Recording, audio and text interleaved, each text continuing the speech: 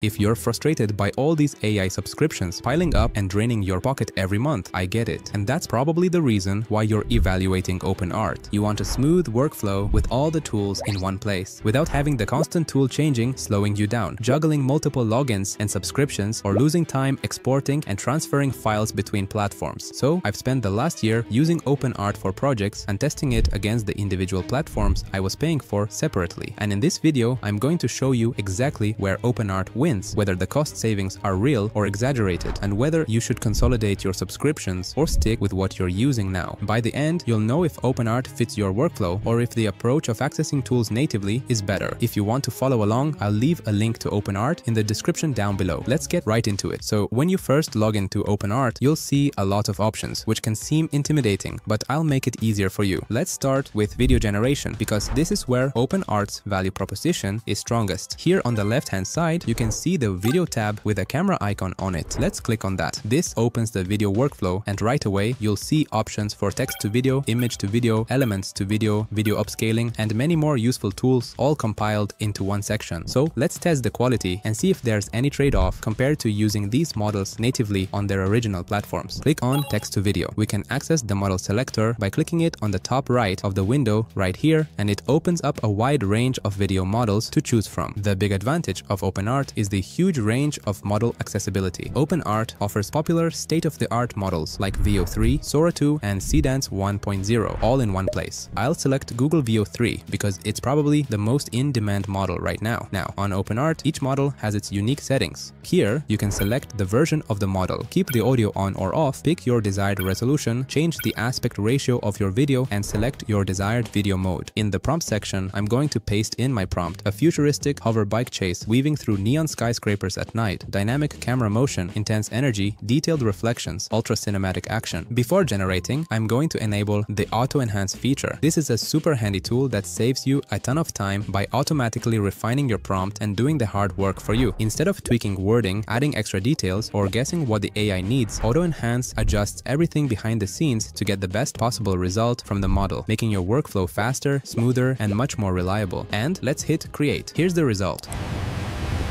This is such a good output, and it feels like a real video. The motion is smooth, the lighting is natural, and the cinematic feel is intact. What's important here is that it shows Openart isn't compressing or limiting the models. The Veo models are still running at full potential, and you get that same powerful performance right within this interface. Now, let's test the image to video option with a different model and see if Openart can hold up to expectations. From the left side, we can click on the image to video option. Let's select Seedance 1.0 from the model dropdown, and I'm going to upload this photograph of a city street at night. For the prompt, I'll use this one I prepared. Camera slowly pushes forward down the street. Car headlights pass by. Neon signs flicker. Rain reflects on the pavement. For the additional settings, I'll recommend setting the quality mode as Pro for best results, and you can choose the video duration anywhere from 5 to 10 seconds. I'll set this to 5 seconds and click create. And here's what I got, and this is absolutely stunning. The motion is smooth, the environmental details like rain and reflections are convincing, and the overall aesthetic is exactly what you'd expect. Personally, I like using Veo 3 when I want ultra-realistic videos with natural motion and cinematic lighting, while Seedance 1.0 is my go-to for more stylized, artistic, or cinematic effects. Both are powerful, and which one I pick really depends on the style I'm aiming for in the project. Now here's where Openart adds value beyond just model access. Once your video is generated, you can upscale it directly on the platform. I'll show you how to do that. Click on the video which you just generated, and on the bottom right, you'll see an option called Video Upscale. Click that. This will open up a new workflow where you can select the resolution you want to upscale your video to. We can upscale our video all the way up to 4K. We can also increase the frame rate of our video in the frame interpolation tab, adding extra frames to make motion smoother, all the way up to 120 frames per second. Upscaling is an incredibly helpful feature for social media and YouTube content. Even if the original video is low resolution, I can bump it up to full HD or 4K, add a text or effects, and it still looks sharp and professional on any platform, on Runway or Native Kling. If you want to upscale your video, you'd need to export it, bring it into a separate upscaling tool like Topaz, and then re-render. Having this built in the UI of Openart is really a massive workflow advantage. Now, you've also got this element to video tool up here, and it's surprisingly flexible. You can upload up to 7 still images, and the system will stitch them together into a moving sequence. It's not something I rely on every day, but the creative possibilities are insane. If you're the type who likes experimenting with transitions, concept reels, or stylized motion pieces, this can turn a static image pack into something way more dynamic. At the last tab, here's a really brand new feature introduced on Openart, which is video to video. Unlike standard video generation tools, this tool actually lets you edit your video. You upload your original clip to set the motion and then can upload up to 4 reference images. This means you can show the AI exactly what you want to change. You can swap a character's outfit, change the background, or insert a specific product, all while keeping the original movement perfectly intact. Also, there's an audio panel on the bottom side as Add Audio to Video. Think of it as your final touch area. If you need quick background audio or want your AI clips to feel more complete before exporting, this section handles that. But the standout here is the lip sync tool. You can upload a voice recording, yours, a client's, whatever, and the model will match the character's mouth movements to that audio automatically. It's one of those features that instantly makes your footage feel alive, especially when you're turning spoken lines into generated visuals. Now, outside of the video features, I actually use Openart quite a bit for image generation too. To access the image generation feature, click on the image tab on the left side, and this window with a lot of options will open up. Press create image here on the left side and you're on the image generation workflow. The first thing you'll notice is the model selector. Openart gives you access to over 100 image models. You've got Flux, Nano Banana, Juggernaut, DALL-E 3, Stable Diffusion variants, and dozens of others. You can access all of them easily by just clicking on them, and you don't need to download a separate tool or go to a separate website. Now, let's test whether having more models actually leads to better and more favorable results. I'm going to take one prompt and run it through different models and see how they turn out. First, I'm choosing Google's Nano Banana Pro. I'm going to paste in my prompt: a modern minimalist coffee shop interior, large windows with natural light, wooden furniture, plants, clean aesthetic, photorealistic. I'll turn on auto enhance and set the aspect ratio to landscape. Also, down below, when generating images, we can also choose how many outputs we want. This is actually more important than it seems. Sometimes you need variety to pick the best composition, lighting, or mood. Generating multiple images at once gives you different interpretations of the same prompt. So, instead of rewriting or tweaking your prompt over and over, you can instantly compare several options and choose the strongest one for your project. Let's click create, and here are the results, and they are really amazing. Nano Banana produced incredibly realistic images with really sharp details and natural lighting. Also, the colors are really vibrant and looks good to the eyes. Now, let's switch models. I'll go with Juggernaut, which is open source and widely considered one of the most realistic models available. Same prompt, same settings. Click create, and here's the result. Juggernaut's output is also photorealistic, but with slightly different color grading. The lighting is a bit warmer, and the overall mood is slightly more cinematic. This shows Openart's real strength, which is flexibility. You can test the same prompt across multiple models in minutes and instantly see which look fits your project. Now, if you feel like your image is 90% there and just need a bit of touch-ups, you don't have to regenerate from scratch. On Openart, you can actually do this very easily by selecting your generated image. So I click this image and I can click on this option right here, and this takes me to an entire workflow to edit the image. And here's where one of my favorite tools comes in Paint. Instead of rewriting the whole prompt, you can simply brush over the part you want to change and update only that section. Whether you want to remove an object, add something new, or adjust a detail, Paint lets you fix specific areas without touching the rest of the image. Let's say I want to add a coffee cup on this table. I select the Paint tool, highlight the area where I want the object to appear, and type in the prompt: a white ceramic coffee cup on the table. Select a model. I usually go with a premium option for best results and click create. The AI analyzes the surrounding context and places the coffee cup naturally into the scene. Another tool worth mentioning is the remove tool. This is great for getting rid of unwanted objects. For example, if I want to remove this plant in the background, I just highlight it and hit magic erase. It takes a few seconds longer because the AI analyzes and rebuilds the background, but the result is almost seamless. You can barely tell anything was ever there. And just like with videos, you can also upscale images. We can do this by selecting the image and clicking on the ultimate upscale button on the bottom right. This opens up a new workflow, and here you can upscale your images to higher resolutions. Now, let's talk about character consistency, because this is the feature that makes Openart shine even more. It is the characters feature. To access it, we have to select it from the left panel, and once you click it, it'll open a new workflow. Here, you can create a consistent character that maintains the same appearance across multiple images. You have three options: start with a description, start with one image, or start with 4 or more images. In most cases, I recommend using 4 or more images if you have them, because it gives the best accuracy. But for this video, I'll start with one image. I'll upload this portrait and name the character Alex. Click create character. Openart processes this for a couple of minutes, training a character model based on the reference image. Once processing is complete, you can generate Alex in any scenario while maintaining consistent facial features. Let me test this. Click into the prompt and reference section to open the generation workflow. In the prompt field, I'll type Alex standing on a rooftop overlooking a city at sunset. You can adjust character weight, which controls how strictly the AI maintains the character's features, and prompt adherence, which controls how closely the AI follows your written prompt. I'll keep both around the middle for a balanced result, as it is a good balance between creativity and consistency. Click create, and as you can see, Alex's facial features, hair, and overall appearance are identical to the reference image, but the environment has completely changed. This is incredibly valuable for storytelling, comic creation, or any project where you need the same character across multiple scenes. Next, let's move on to the audio feature. Unlike the audio option in the video workflow, this is a dedicated audio section where you can generate voiceovers for anything. It runs on the 11 Labs model, so the results are really high quality. To access it, click on the audio tab from the left sidebar. You can type in any line of text. For this example, I'll use this. Openart combines image generation, video creation, and audio tools in one platform. Below the text field, you can choose from dozens of voices. You can filter by accent, gender, age, or use case. I'll select this voice right here. Now you can adjust two important settings here: stability and speed. Stability controls variation between generations. Lower stability gives you more natural variation. Higher stability gives you consistent delivery. I keep mine around 0.6 for a good balance. Speed controls how fast the line is spoken. I keep mine at 1.0 because that sounds most natural. Click create, and here's the result. Openart combines image generation, video creation, and audio tools in one platform. The result came out sounding fantastic, smooth, natural, and so realistic that it feels like a real human voice. I use this audio feature almost every day. Whether I'm creating quick drafts or polishing videos, it saves me from recording my own voiceovers and speeds up my editing process considerably. So let's return to the main question. Is Openart actually worth buying in 2026? And the answer would be definitely. Right now, you're probably doing one of two things. Either you're paying for multiple AI subscriptions and constantly switching between them, or you're limiting yourself to just one or two tools because paying for everything separately would be too expensive and wouldn't make sense. Both of those situations cost you something. The first costs you time. The second costs you flexibility. Openart fixes both problems at once. Look at the numbers. If you are currently subscribed to the standard mid-journey plan at $30, the Runway Pro plan at $35, and the 11 Labs Creator plan at $22, you are spending $87 per month just to maintain your baseline tools. Openart's advanced plan is $29 per month. That gives you access to all those capabilities plus more models for a third of the price. That is a $58 difference every single month, which adds up to nearly $700 a year back in your pocket. But the real value isn't just the money, it's the workflow. When everything lives in one platform, you stop losing 10 minutes here and 15 minutes there, moving files around, waiting for uploads, switching tabs, and managing credits across different systems. Those minutes add up to hours every month, and if you bill hourly or you're working on deadlines, those hours are worth more than the subscription cost. So here's what I recommend. Click the link in the description, grab the free credits, and run it against your current tools. Once you actually feel the difference of having your entire studio in one ecosystem, you won't want to go back to the tab switching workflow slowing you down. The link is down in the description. Go check it out, and I'll see you in the next one.